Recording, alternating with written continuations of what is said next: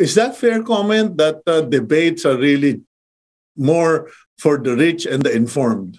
That's no, that's understandable, and I can see your point, and also the mere fact that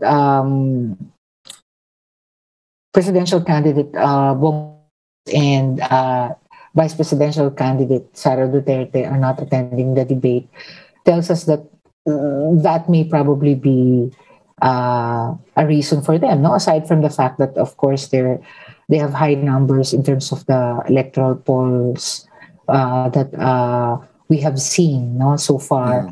But then, debates can also be done by using Filipino. That's one. No? If we really want it to have a more inclusive audience. Secondly,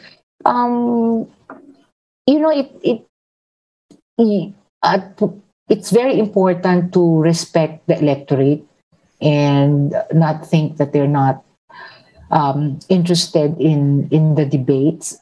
That should always be something that candidates should think about. Otherwise, then we're not elevating the discourse, and candidates who do not attend debates are just really interested in winning and not really, interested in making them accountable to the electorate that they're trying to woo, no, to win.